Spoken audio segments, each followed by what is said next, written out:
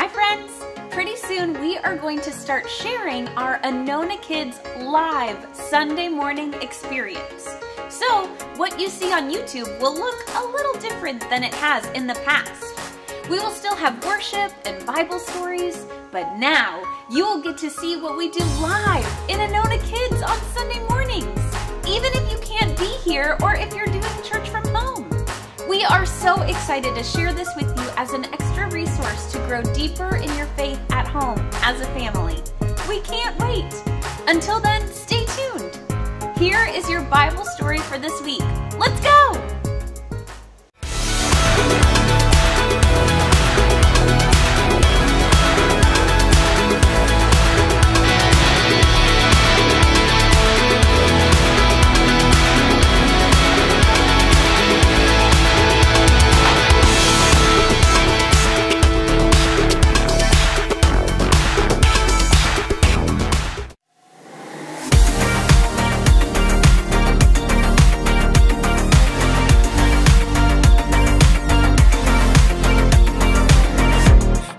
Got to see what you see. You are doing a great work in me. I've decided I can't stand still. No, you have given me purpose. All my heart is yours. All my life is yours. I will make a move for you, for you. All my heart is yours. All my life is yours. I will make a move for you. Make a move for you. Make a move, make a move.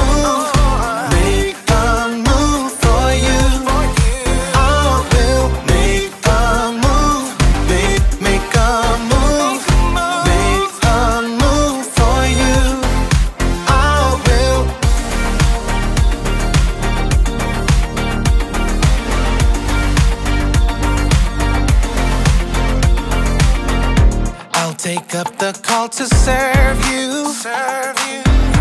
You have given me a job to do. I wanna love the world just like you. Yeah, you have given me purpose. All my heart is yours. All my life is yours. I will make a move for you, for you.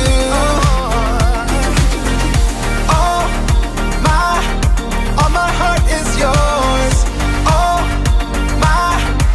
my life is yours. I will make a move for you. Make a move for you. Make a move, make a move. Make a move for you. I will make a move, make a move. Make a move for you. I will.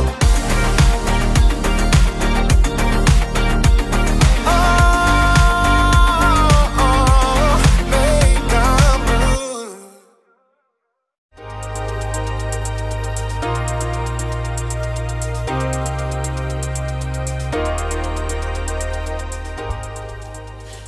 Good day, space travelers! It is I, Jacob, and I'm here to take you to the very edge of the universe, or at the very least, the very edge of initiative. Initiative is seeing what needs to be done and doing it. Initiative is very important. Too often we see what needs to be done and we don't do it, usually because flashing red light? Red light? What could that mean? I'll have to check the space travel manual. Red lights. Ah, red light. Computer malfunction alarm. To reset computer, press the blue button. Okay, good. where was I? Yes, initiative. I was saying that sometimes we see what needs to be done, but then we don't do it because a blue flashing light.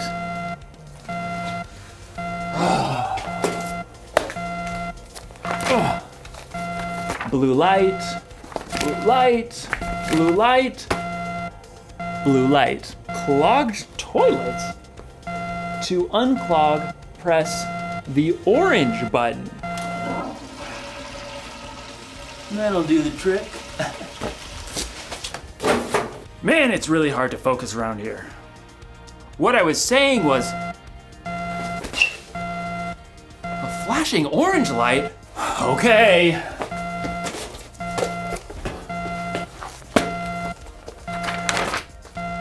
Orange light, orange light. In today's story, we'll hear more about Nehemiah rebuilding the wall around Jerusalem. A really difficult job. Orange light. Got it. Whew. I hope Nehemiah doesn't lose focus.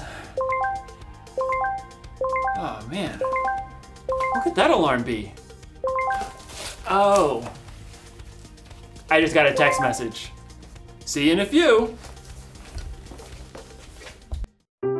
The Bible.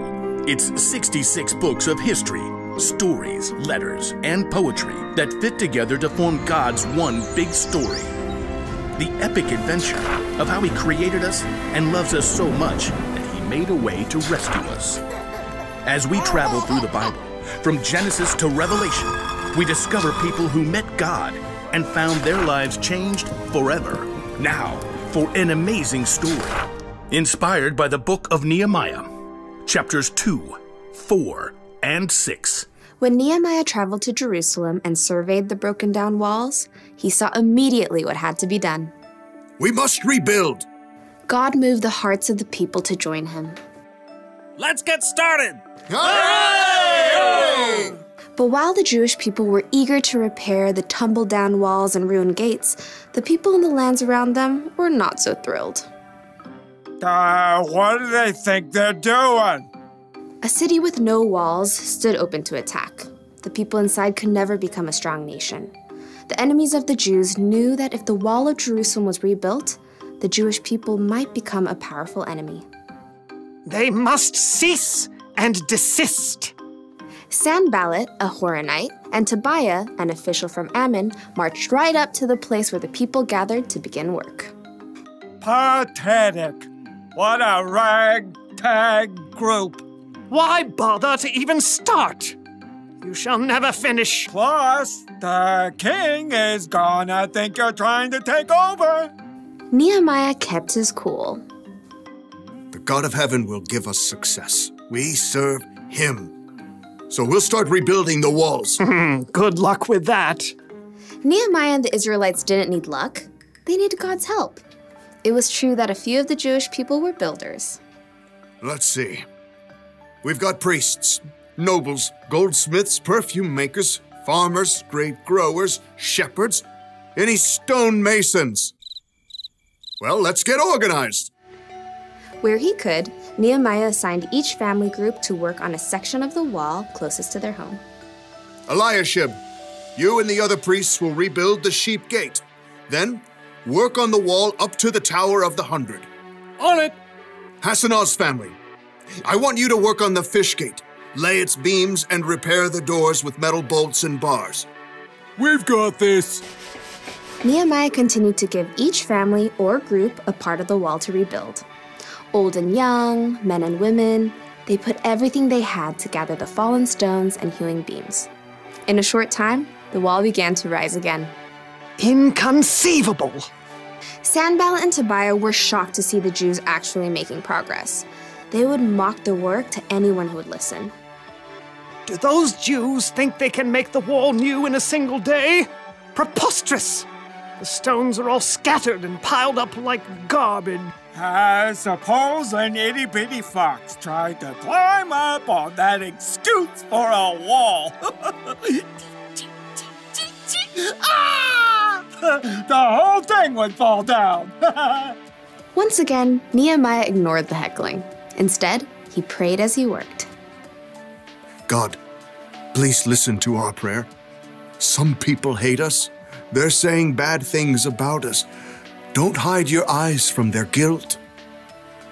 With a burst of energy, the people worked even harder until the wall was half as high as it needed to be. Preposterous! Time for some action. Tobiah and Sanballat began to plot with the surrounding nations to attack Jerusalem before the wall could be finished.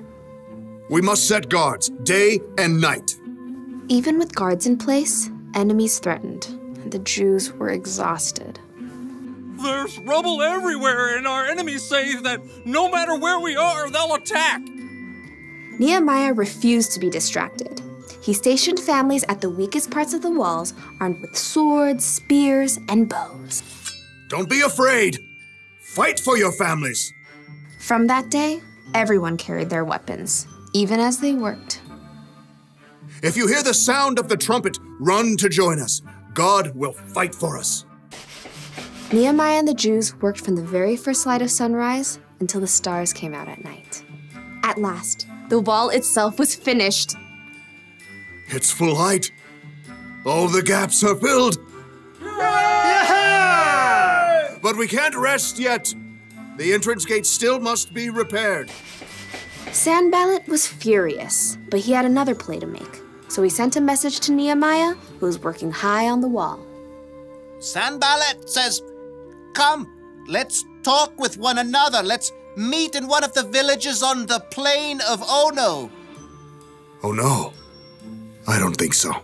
Nehemiah knew perfectly well they were planning to harm him, but he stayed focused on the work and sent his own messenger to Sanballat. Nehemiah says, I am working on a huge project. Why should the work stop while I leave it? Why should I go down and talk with you? Inconceivable! Try again. 5 times, Sanballat sent messages. He even threatened to tell the Persian king that Nehemiah was trying to make himself king. Tell Sanballat you're just making that up. Oh, I'll have to send another message. Time for a new strategy. Sanballat made one last desperate attempt. He hired a man named Shemaiah to make Nehemiah look bad with his own people. Nehemiah, some men are coming at night to kill you.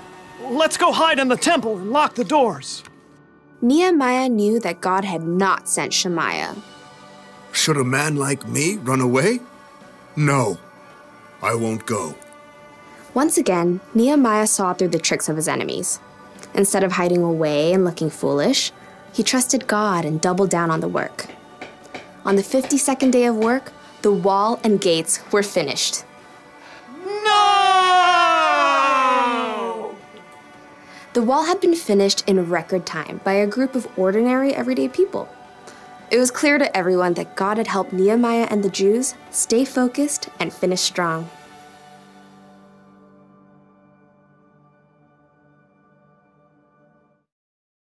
Can't talk now, gotta focus. Sorry about that. It's so easy to get distracted sometimes, isn't it? I mean, you probably don't get distracted by alarms and flashing lights, but there are a lot of things that can distract you. When you're supposed to be focusing on homework, you might get distracted by the TV or the internet. When you're supposed to be cleaning your room, you might end up playing with your toys. When you're supposed to be listening to your teacher, you're making funny faces at your friends. We get distracted by our stuff, by other people, even by our own thoughts and worries. There's so many things fighting for our focus. It can be overwhelming. I mean, look at Nehemiah. He was rebuilding the wall of Jerusalem. He had enemies on the outside and people fighting with each other on the inside. It would have been so easy for him to get distracted, but he stayed focused. I mean, look at Jesus. There were a lot of things that could have distracted Jesus from doing what he came here to do.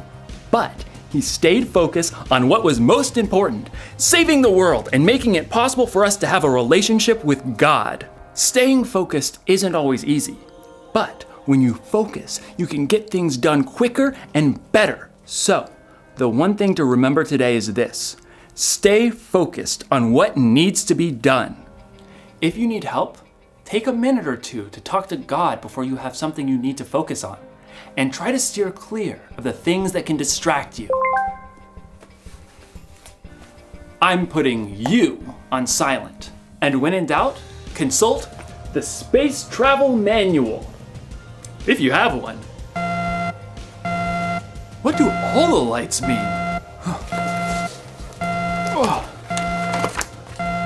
All the lights, all the lights, all the lights, all the lights. Oh. Dance party.